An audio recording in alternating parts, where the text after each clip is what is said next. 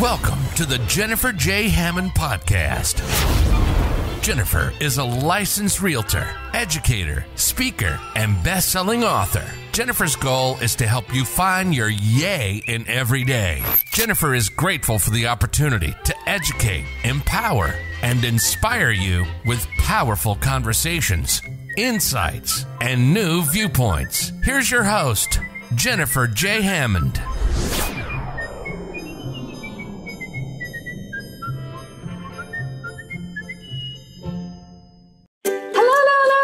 This is Jennifer Hammond, and I'm so excited. As you know, every week I'm always looking for a new viewpoint or a new way that we can look at not only real estate, but who in the world is creating those yays that I'm so famous for, but also that everyone needs to find. I mean, this year 2021 has been already quite a year with the pandemic and transitions that people are having a lot of challenges. And grief is something that, again, it's one that a lot of us are really getting a little stuck, and we need to be able to work through it. So I'm very excited about my next guest. This is Susan Zimmerman, and she's going to help us talk about some interesting insights that she has from her own life. So Susan, welcome to the show. Thank you so much, Jennifer. Thanks for having me. I'm so glad to have you. I know that your story is quite a story. So let's start there. I would love for you to share, your experience, your story, and, why you have such a mission to share now. Sure. Well, thank you. I've got this odd combination of credentials. It is chartered financial consultant and licensed marriage and family therapist. And what I found in doing financial planning is that when people move even or any kind of life transitions that bring about significant change, that brings forth some large and maybe very small, but they matter, grief cycles. And so one of the subjects I studied then when I went into grad school for psychology was grief and loss and how to get through transitions in healthy ways. Because so very often in this crazy culture of ours, and I won't even mention the COVID culture of the last year, but we tend to overlook and never have been educated much about what that experience is really like. It's a natural response to loss, but the first times we go through it can be very unsettling. So it's worth knowing about. Absolutely. And I know that when people are, number one, because of the pandemic, I use my air quotes, the idea of home is very different. And a lot of people right now, the real estate market is going wild with people buying and selling. I'm licensed as a real estate agent in Virginia, DC, and Maryland. So I can tell you from our area, it's just crazy. But as I talk to people around the country, they're also experiencing this, where people are deciding to make a change that maybe they put off, but maybe their life is different now. And partly they may have some loss that they're confronting. Like, for instance, they may have lost a job. Unfortunately, some have lost a loved one because of the pandemic. So what kind of things would you share as far as getting over that loss and being able to move through a transition? Thank you for that really good question. One of the first things I share with people who are going through this, and I have 4 words that are what I call the unwords. They're words, but any kinds of losses leave us unsettled, unfamiliar with new circumstances in our life. We feel uneasy, and so much of it is unpredictable. And so that applies certainly to the many changes that have happened in COVID, but also from what would seem like an innocent thing, which may have been due to good news too, changing residences. But what I bring next into it is the acronym HOPE to help people more easily remember what I call the 4 habits of hope. Because what happens is with moves, there are parts of it that are unexpected, like I said, with the or unpredictable. And the 4 habits of hope, you start with honoring whatever emotions it is that you're going through. And that's paying respect to them and not ignoring them or pushing them down. And ideally having a confidant you can just vent to and let them validate those feelings, because validation is the most important need when we're grieving, even when the losses might be defined by someone else's. No big deal.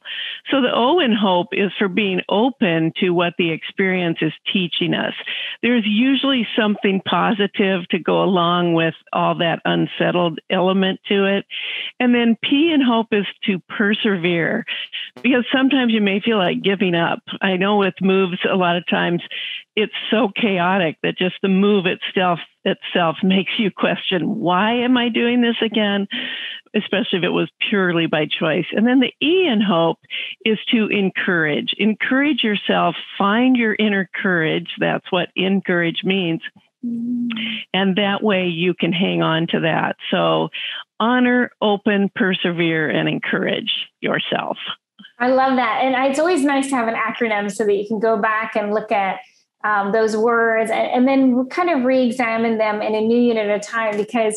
And I would love for you to talk a little bit about how each time we end up with a loss, it's different. And sometimes it's ripping open an old wound, but like a loss of a job versus the loss of maybe a loved one, those are different kinds of losses, but they still have a need to be healed with hope. Right? Yes.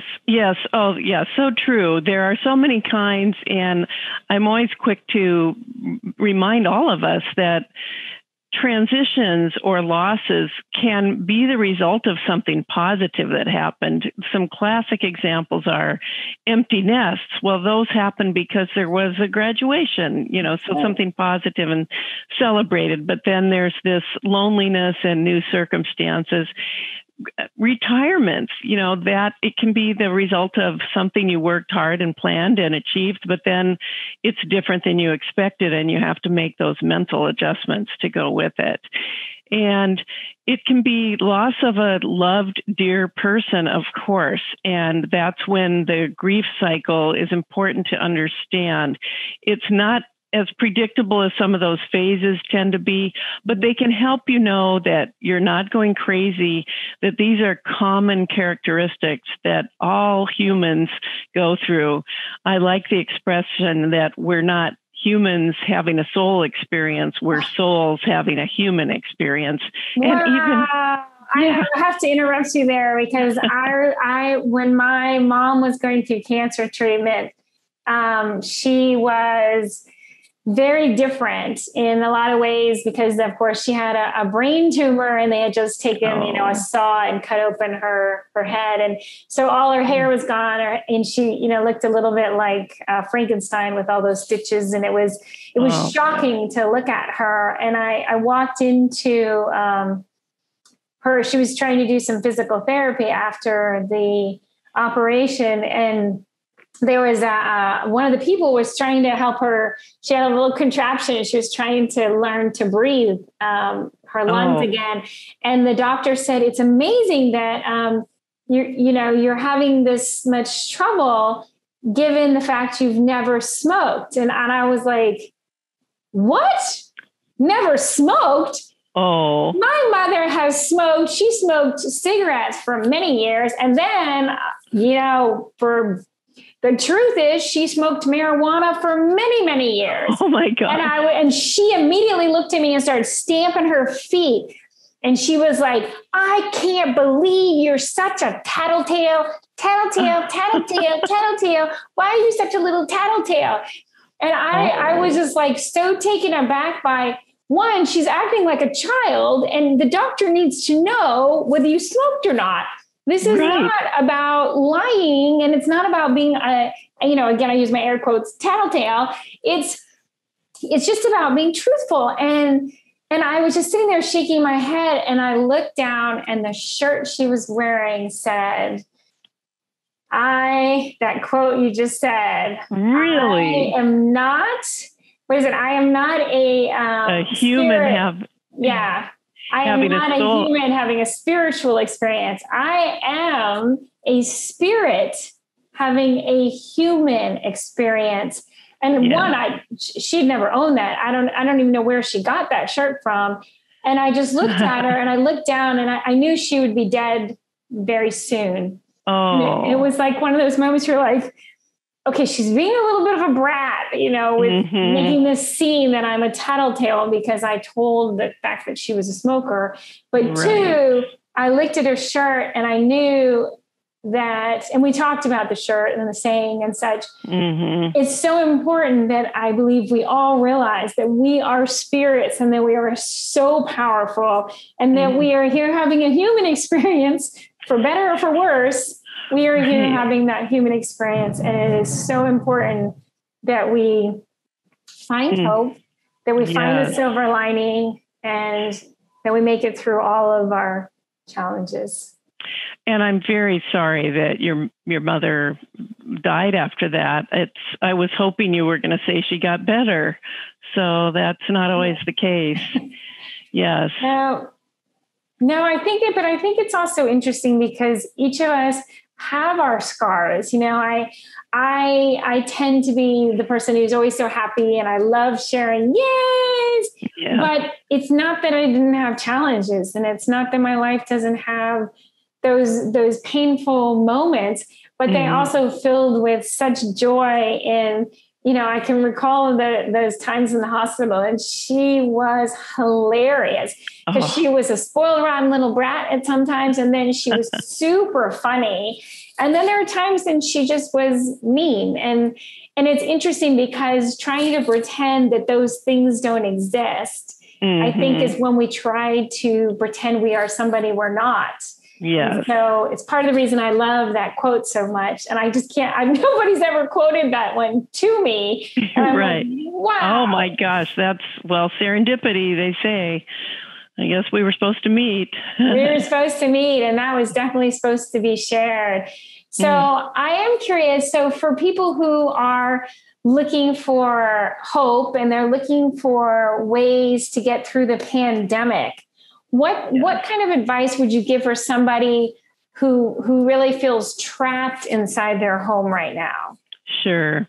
Well, one of the things I would start with is an acronym, NEAR, where you can place where you're at in this cycle of grief or just feeling of being unsettled or even that empty feeling.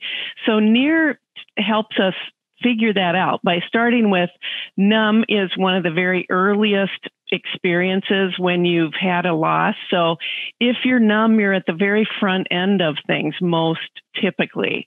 And then secondly, emotions of multiple kinds, but especially when you're experiencing emotions that are brand new to you. You've never had a feeling like this before. Some people during the pandemic have expressed a feeling of betrayal, like betrayal from just the circumstance or betrayal of, you name it, the leaders or whatever.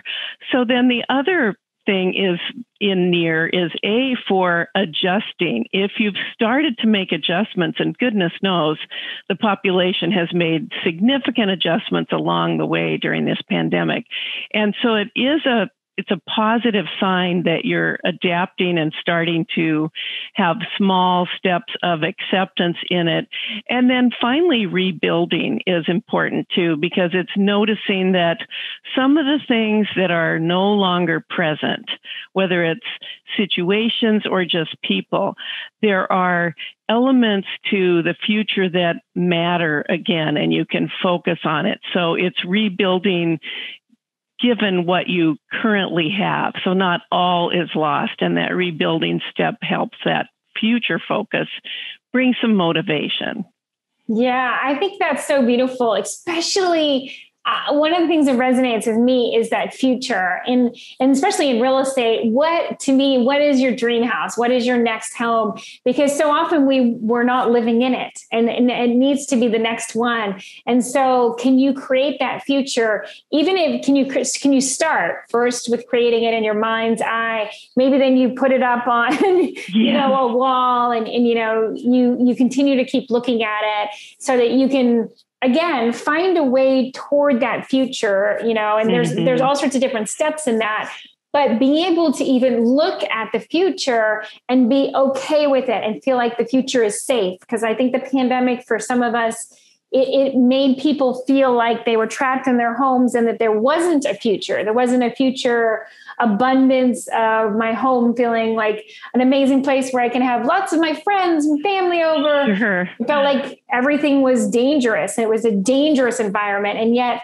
it's not true. There is a future, and we have a beautiful future ahead of us. And we just need to focus on that. I think that's one of those secrets that so often is overlooked, is that we have power, and much more power than I believe so often we see readily. So we have to intentionally focus on future.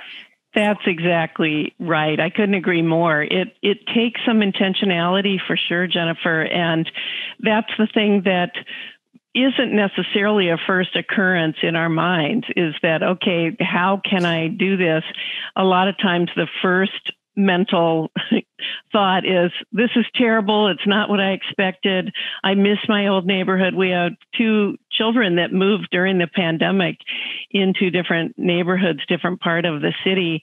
And they really, really missed the old neighborhoods and found that they were surprised at the intensity of that longing and that missing. And so they did acknowledge the positive aspects of what their new location brought to them. And it really did have to be an exercise in being intentional about it. So that's a great point that you've made.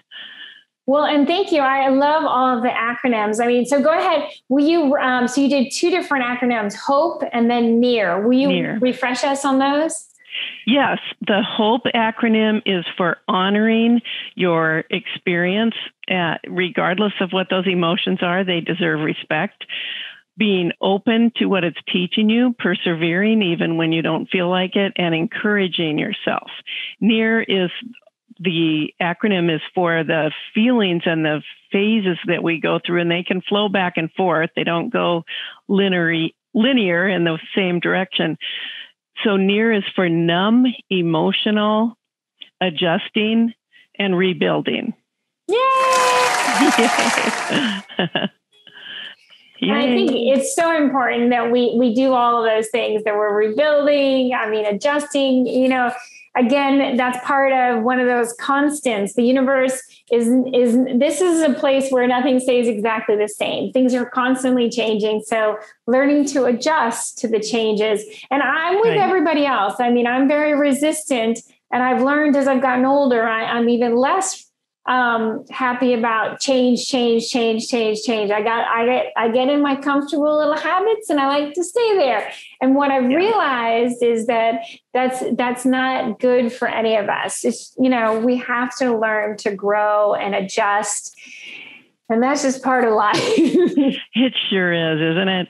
Yes. And I use the word adjusting as opposed to accepting, because acceptance takes more time, and it can be tough when, especially if something unfair has happened, or the move is because of something that was beyond your control and it wasn't something you would have chosen right now or perhaps ever. So adjusting is easier to take in, and eventually it can lead to an acceptance of it.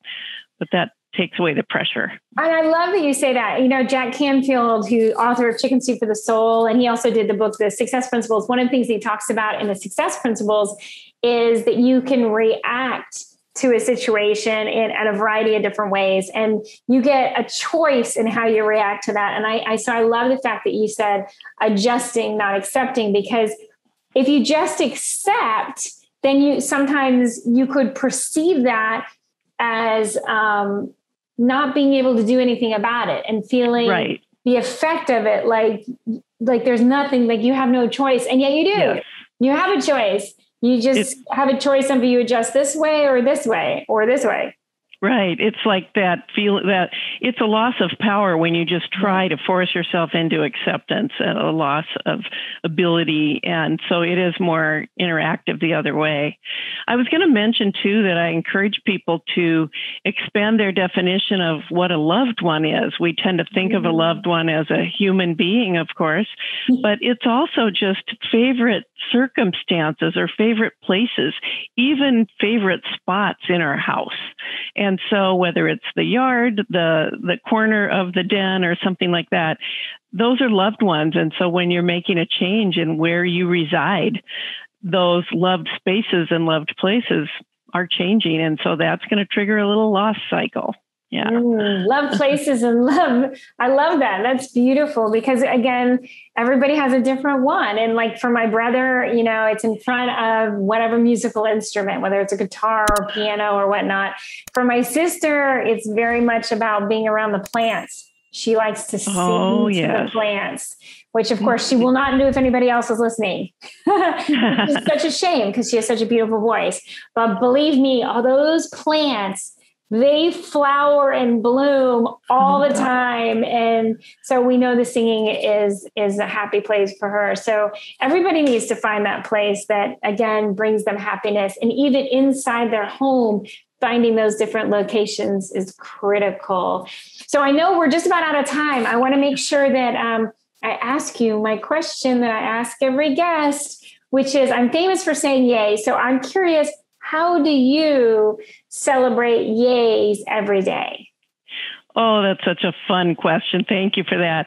Well, I do have what I call the liberated way to listen. And the way for that is to learn to listen to yourselves. Robert White, the poet, once said that if we talk to everybody else the way we talk to ourselves, we wouldn't have a friend left on earth. So the little program for that, 3 steps to ACE, how to be an ACE listener and excel. Ask yourself questions about what was the best part of today. Confirm back so that you cement it in and know that even if it was a bad day, something good about it happened. And then encourage yourself. That's twice I've used the word encourage, but it's so important to find your inner strength. And that's what the encourage step does for that. It elevates your spirit. So that's what I do to get good things out of each day. Yay! Yay! Yay! So definitely, will you share people how they can get a hold of your book and find out more about you? Sure. Thank you. Well, my book, Rays of Hope, is on my website, which is mindfulplanning.com. And of course, it's on Amazon and places too. And then I also have a blog that's called raysofhope.us. And the book is on there, and along with many articles about these very topics, transitions, losses that we may not have even recognized, and how to acknowledge them and move through those in healthy ways. Well, beautiful. I am so grateful. Thank you so much for being with us. And as we go off air, will you share, lift your voice and say yay with me? Yes, I want to. Perfect. Yay! Yay! Hi, I'm Jack Canfield. You may know me as the co-author of the Chicken Soup for the Soul series. And if you want more help in getting from where you are to where you want to be, I want to encourage you to listen to the Jennifer Hammond Show